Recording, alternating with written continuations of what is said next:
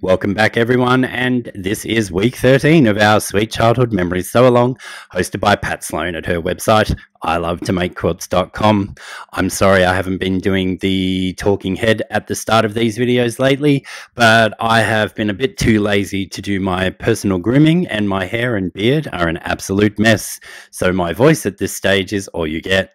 My outros have all been previously filmed, and I'm just reusing them. If you haven't done so already, jump over to Pat's website, download this week's free pattern, come back here, and I'll show you how to do it.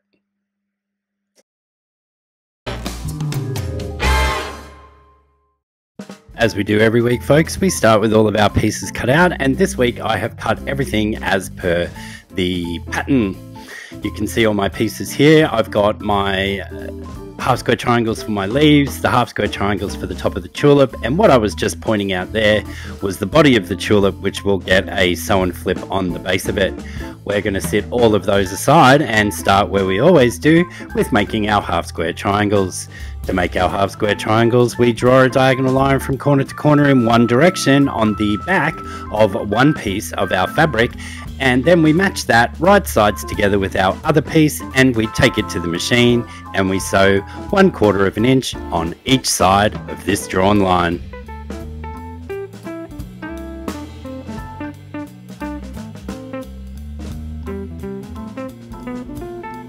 With our stitching now done, we take it over to our pressing mat and just press to set this stitches first before slicing it in half.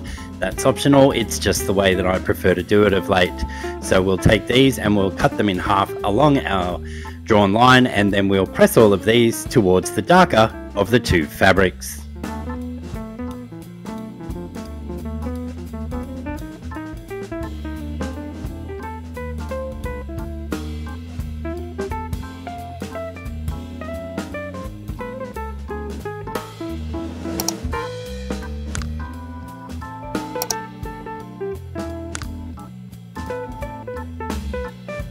We now need to trim down our half square triangles, and please pay attention as you are trimming these down to 2 different sizes.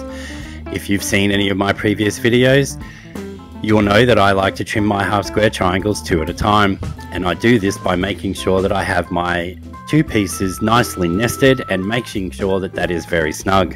I then take my 6.5 inch square ruler and I place the diagonal line from the ruler on my stitching line. I then ensure that I have enough fabric outside my trim down requirement on all 4 sides before trimming away the first 2 sides. We'll then rotate the block and place the ruler back, making sure that we've got our diagonal line still lined up, and this time we can use our trim down measurement to place on our freshly trimmed sides before trimming the final 2 sides. Repeat for your other set of half square triangles.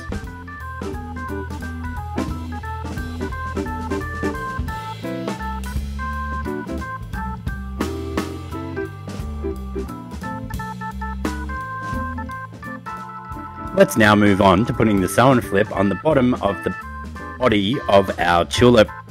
To do our sew and flip, we need to draw a diagonal line from corner to corner on our small square. We then place that on our large rectangle and make sure that all of our edges are lined up nicely. We'll then take this to the machine and sew 1 thread width to the right of our drawn line.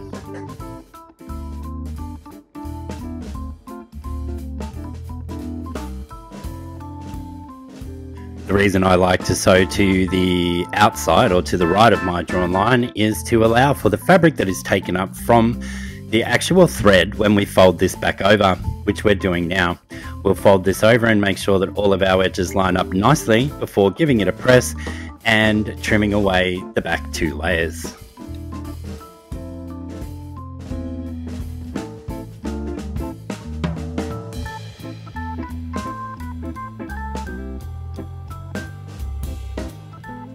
Future Kendall popping in, don't do what I'm doing here. Please make sure that you're putting the corner on the 6.5 inch width. The second sew and flip I'm going to do with the folded corner clipper, and you can see here to do this we place our square on and then we line up the measurement of the small square with the folded corner clipper tool before removing the fabric and then taking it to the machine and sewing 1/4 of an inch.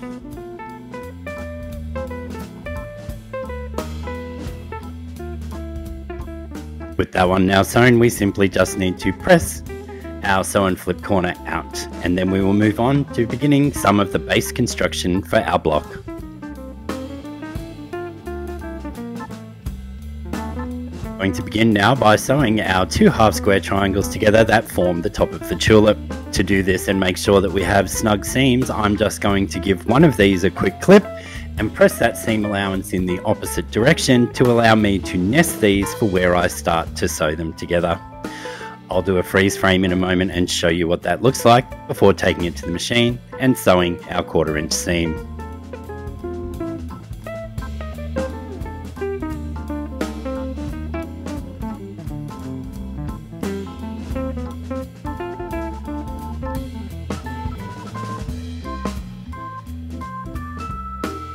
Part of the reason we clipped our seam before was to make sure this nests and sews together nicely. It was also to help control the bulk so that we don't have 4 pieces of fabric coming together there.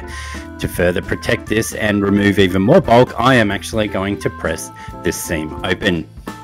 Once that's done, we'll start putting our leaves together by placing our small rectangle of background fabric even, on the top of each of these, making sure that we have the correct orientation from the pattern.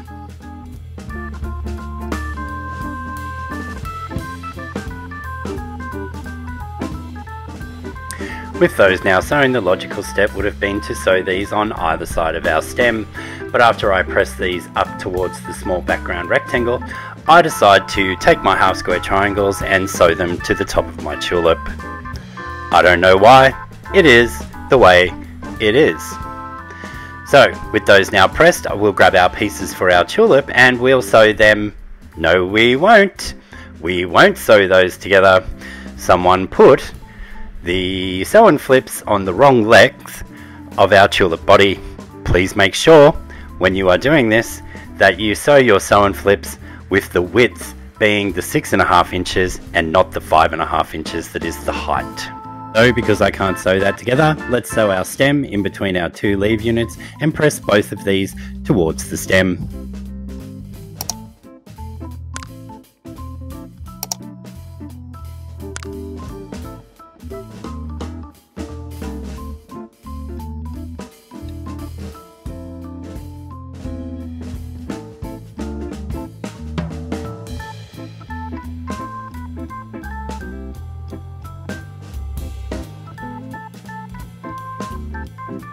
Move back to sewing our tulip together, and as I said before, please make sure that you're putting your sew and flips on the 6.5 inch width and not the 5.5 inch width. And there we go, by the magic of television, we have the right size, and now I can sew my 2 half square triangles to the top of this one and then sew this to the stem and the leaves, and our block for this week will be done.